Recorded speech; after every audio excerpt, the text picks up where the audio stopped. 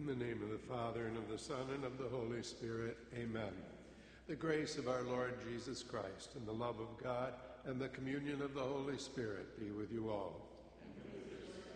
As we gather for Eucharist today, we pause for a moment in preparation to call to mind our sins.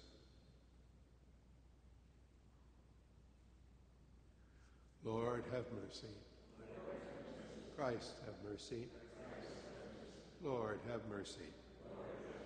May Almighty God have mercy on us, forgive us our sins, and bring us to everlasting life. Let us pray. Grant, O Lord, that we may always revere and love your holy name, for you never deprive of your guidance those you set firm on the foundation of your love.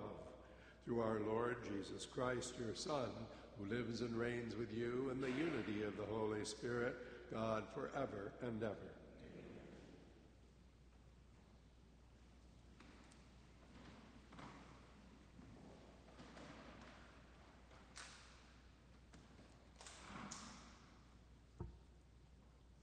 A reading from the second book of Kings. Shalmaneser, king of Assyria, occupied the whole land and attacked Samaria, which he besieged for 3 years. In the 9th year of Hoshea, king of Israel, the king of Assyria took Samaria and deported the children of Israel to Assyria, settling them in Halah at the Habor, a river of Gozan, and the cities of the Medes.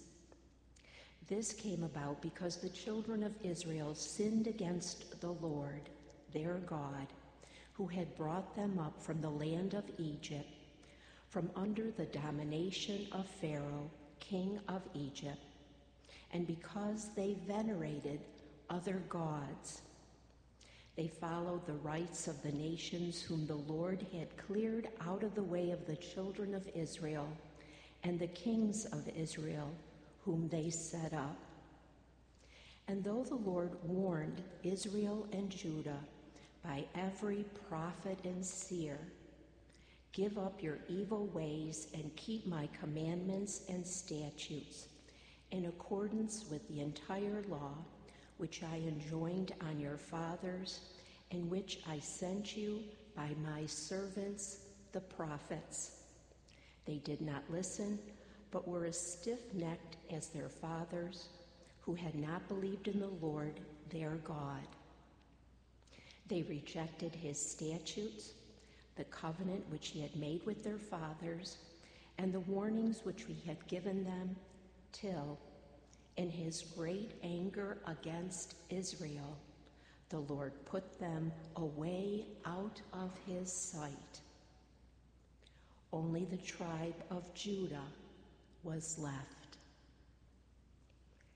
The word of the Lord. Help us with your right hand, O Lord, and answer us. Help us with your right hand, O Lord, and answer us.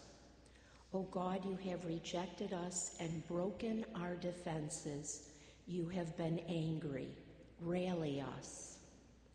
Help us with your right hand, O Lord, and answer us. You have rocked the country and split it open.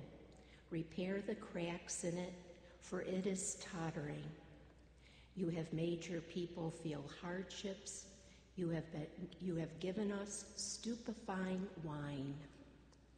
Help us with your right hand, O Lord, and answer us. Have not you, O God, rejected us, so that you go not forth, O God, with our armies? Give us aid against the foe, for worthless is the help of men. Help us with your right hand, O Lord, and answer us.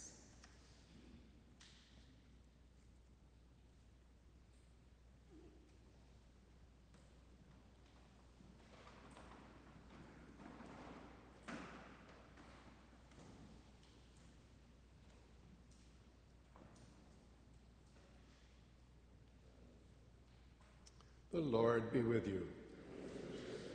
A reading from the Holy Gospel according to Matthew. Jesus said to his disciples, "Stop judging, that you may not be judged. For as you judge, so will you be judged, and the measure with which you measure will be measured out to you. Why do you notice the splinter in your brother's eye, but do not perceive the wooden beam in your own eye? How can you say to your brother, 'Let me remove that splinter from your eye,' while the wooden beam is in your eye? You hypocrite! Remove the wooden beam from your eye first, then you will see clearly to remove the splinter from your brother's eye."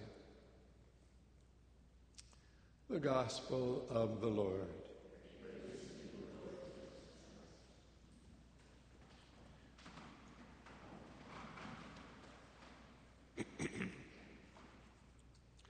Today we continue here in the Old Testament, the book of Kings.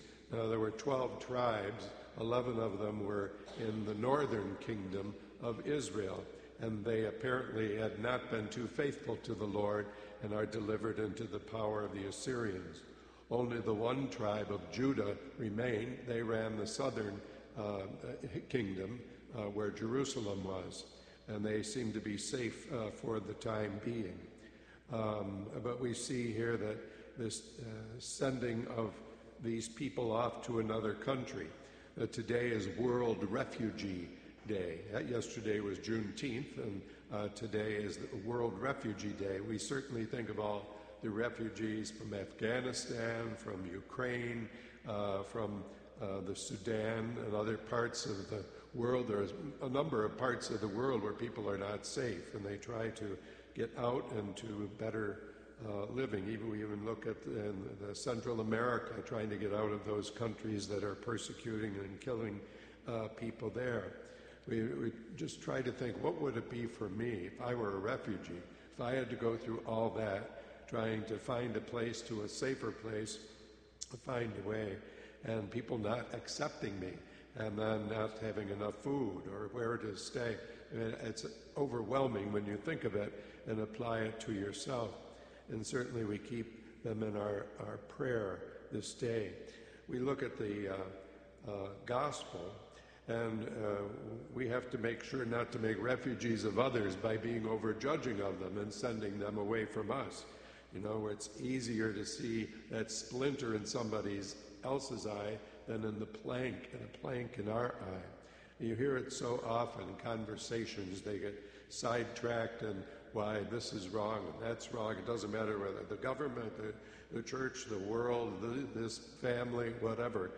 I belong to the why. Oh my gosh, I was in the sauna one day. The guys in there were talking, holy mackerel, I wanted to get out of there. They were trying to solve the problems of the world, and they only saw one side. Well, we have to look here first to see that splinter. There's a splinter in each of our eyes. It's different for each of us, but it's there. And if everybody would do nothing more than concentrate on the splinter in their own eye, the world's problems would be solved overnight. Overnight, there'd be no more discord amongst the people. As it said here in the Psalm, have you, O God, rejected us? No, give us aid against the foe, for worthless is the help of others. Let's make sure our help for others is not worthless because we have looked first within our own eye to take care of business here before taking care of everybody else's business.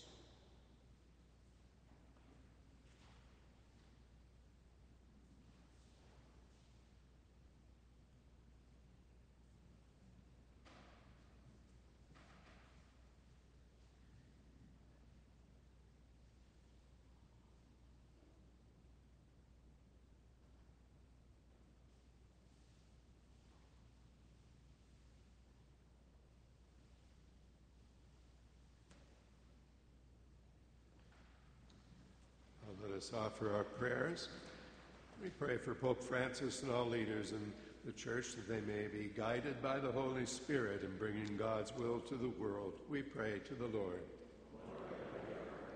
For our church during this Eucharistic revival, which began yesterday, that people will, who have been away from church for COVID or whatever other reasons, will come back to be fed at the table of the Lord. We pray to the Lord.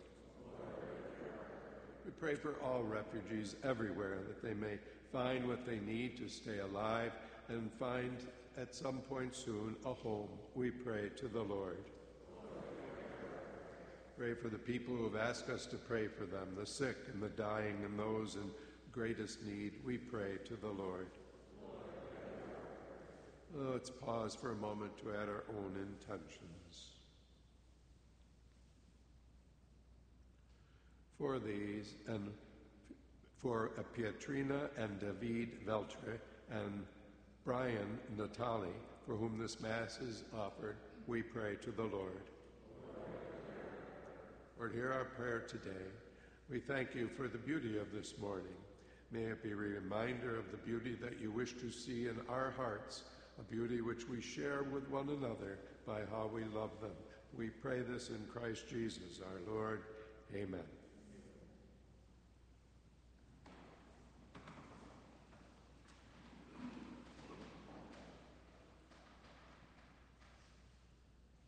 Blessed are you, Lord, God of all creation, for through your goodness we have received the bread we offer you, fruit of the earth and work of human hands. It will become for us the bread of life.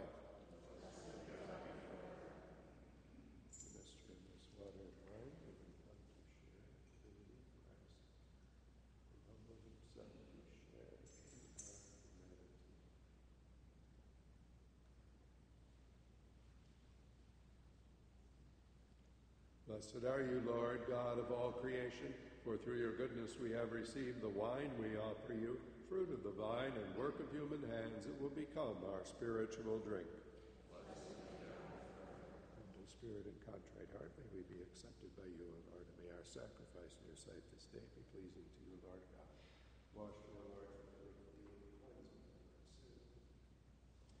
Pray, sisters and brothers, that my sacrifice and yours may be acceptable to God, the Almighty Father.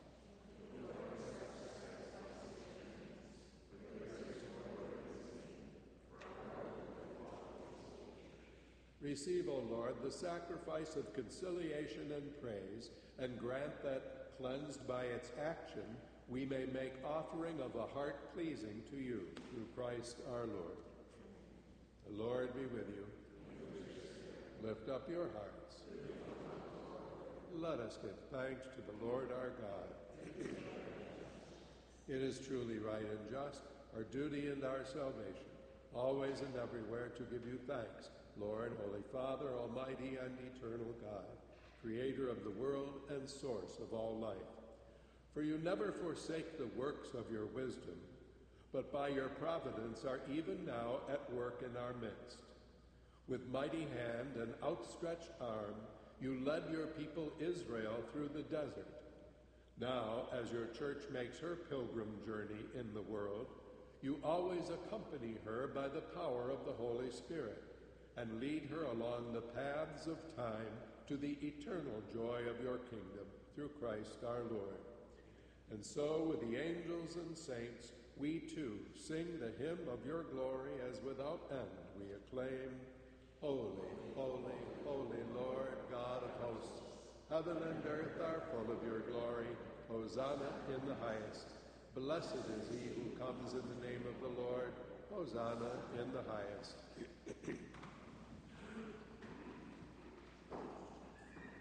You are indeed holy and to be glorified, O God, who love the human race and who always walk with us on the journey of life.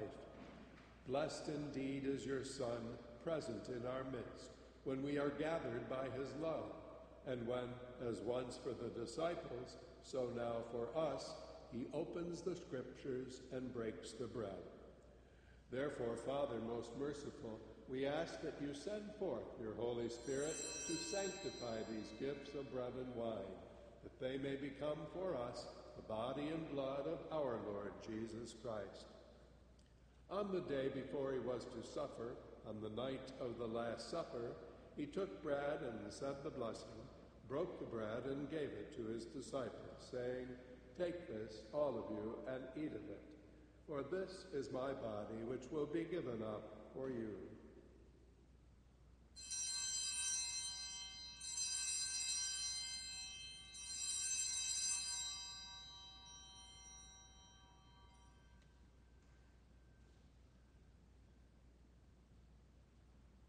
In a similar way, when supper was ended, he took the chalice, gave you thanks, and gave the chalice to his disciples, saying, "Take this, all of you, and drink from it, for this is the chalice of my blood, the blood of the new and eternal covenant, which will be poured out for you and for many for the forgiveness of sins.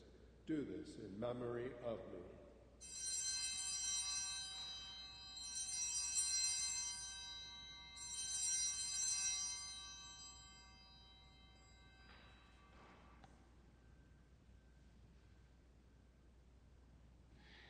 The mystery of faith. When we eat this bread and drink this cup, we proclaim your death, O Lord, until you come again. Therefore, Holy Father, as we celebrate the memorial of Christ, your Son, our Savior, whom you led through his passion and death on the cross to the glory of the resurrection, and whom you have seated at your right hand, we proclaim the work of your love until he comes again. And we offer you the bread of life and the chalice of blessing. Look with favor on the oblation of your church, in which we show forth the paschal sacrifice of Christ that has been handed on to us. And grant that by the power of the Spirit of your love, we may be counted now and until the day of eternity among the members of your Son, in whose body and blood we have communion. So, having called us to your table, Lord, confirm us in unity, so that together with Francis, our Pope, Salvatore, our Bishop, Matthew, our Bishop Emeritus, with all bishops, priests, and deacons, and your entire people, as we walk your ways with faith and hope, we may strive to bring joy and trust into the world. Remember our brothers and sisters who have fallen asleep in the peace of your Christ, and all the dead whose faith you alone have known. Admit them to rejoice in the light of your face, and in the resurrection give them the fullness of life. Grant also to us, when our earthly pilgrimage is done, that we may come to an eternal dwelling place and live with you forever. There, in communion with the Blessed Virgin Mary, Mother of God, with the apostles and martyrs, and with all the saints, we shall praise and exalt you through Jesus Christ, your Son. Through him and with him and in him, O God, Almighty Father, in the unity of the Holy Spirit, all glory and honor is yours forever and ever. At the Savior's command and formed by divine teaching, we dare to say, Our Father, who art in heaven, hallowed be thy name. Thy kingdom come, thy will be done, on earth as it is in heaven. Give us this day our daily bread, and forgive us our trespasses, as we forgive those who trespass against us. And lead us not into temptation, but deliver us from evil. Deliver us, Lord, we pray, from every evil. Graciously grant peace in our days, that by the help of your mercy we may be always free from sin and safe from all distress, as we await the blessed hope and the coming of our Savior, Jesus Christ. For the kingdom, the power, and the glory are yours now and forever. Lord Jesus Christ, who said to your apostles, Peace I leave you, my peace I give you, look not on our sins, but on the faith of your church, and graciously grant her peace and unity in accordance with your will, who live and reign forever and ever. The peace of the Lord be with you always. Let us offer each other a sign of peace.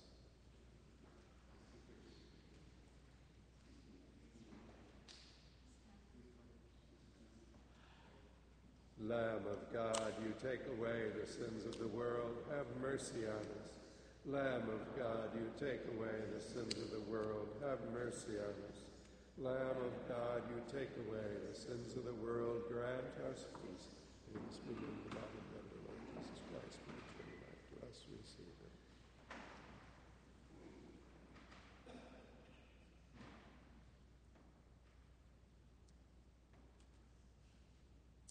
Behold the Lamb of God, behold him who takes away the sins of the world.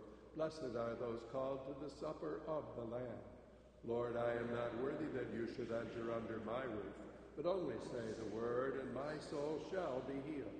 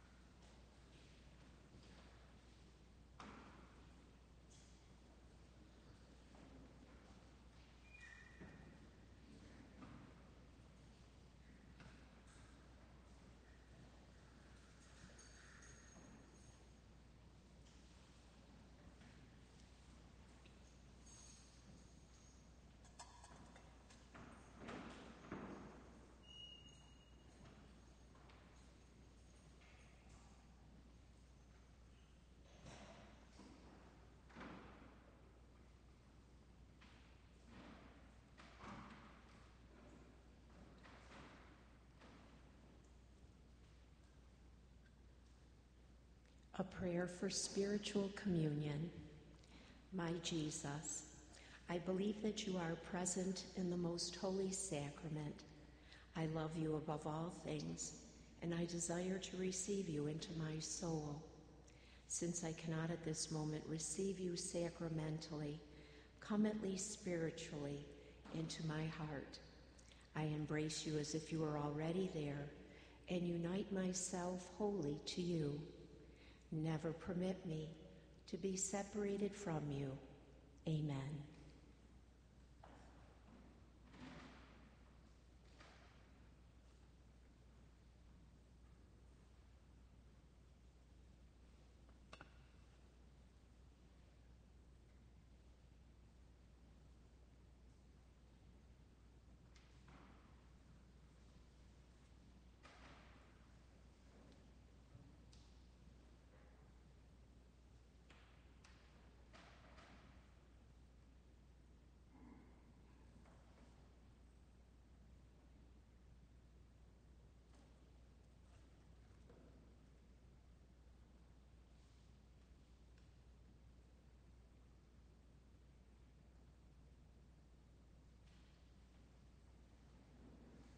Let us pray. Renewed and nourished by the sacred body and precious blood of your Son, we ask of your mercy, O Lord, that what we celebrate with constant devotion may be our sure pledge of redemption, through Christ our Lord. The Lord be with you. May Almighty God bless you, the Father, the Son, and the Holy Spirit. As Mass is ended, let us go in the peace of Christ. Have a good day, everyone.